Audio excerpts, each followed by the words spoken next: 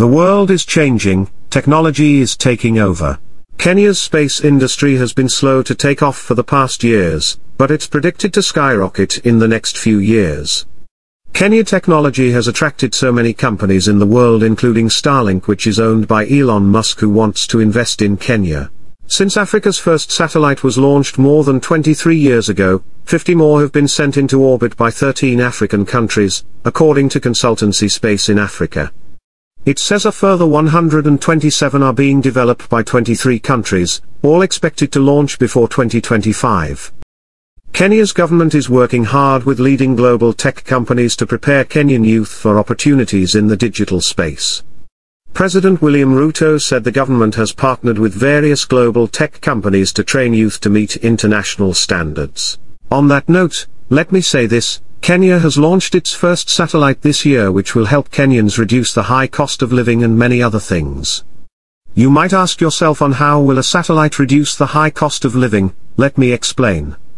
Welcome back to Teens Republic, the Life to Life educative channel. Before we continue, please subscribe to this channel. We promise you will have the best videos for you to watch and learn.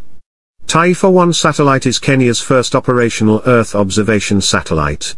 It is equipped with an optical camera that takes pictures simultaneously in multispectral and panchromatic modes, enabling it to operate within and beyond the visible light spectrum. The satellite is the first of what is intended to be a constellation of small Earth observation satellites, with subsequent systems expected to be of higher capability observation satellites, with subsequent systems expected to be of higher capacity. Kenya's first operational 3U Earth observation satellite, Taifa 1 satellite, was built at a cost of 50 million Kenyan shillings. The Taifa 1 satellite mission has been implemented in 4 main architectural parts: the mission subject, space segment, ground segment, launch segment, and mission operations component. Some of us are slow, and I think I am going too fast. Let me explain what is this satellite like and how does it work. A satellite is a moon, planet, or machine that orbits a planet or star. For example, Earth is a satellite because it orbits the Sun. Likewise, the Moon is a satellite because it orbits Earth. Usually, the word satellite refers to a machine launched into space and moving around Earth or another body in space. Earth and the Moon are examples of natural satellites.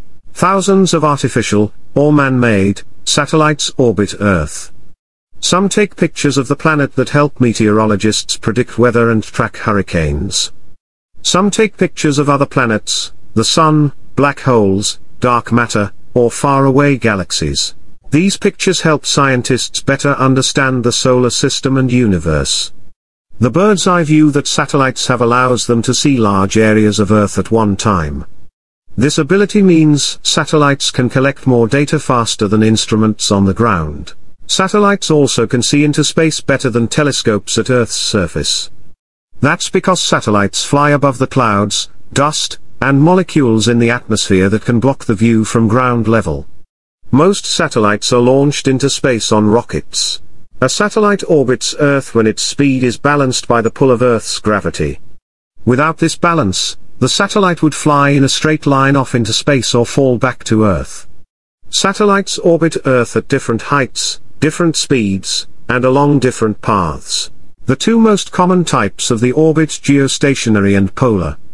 A geostationary satellite travels from west to east over the equator. It moves in the same direction and at the same rate Earth is spinning. From Earth, a geostationary satellite looks like it is standing still, since it is always above the same location. Polar orbiting satellites travel in a north-south direction from pole to pole. As Earth spins underneath, these satellites can scan the entire globe, one strip at a time.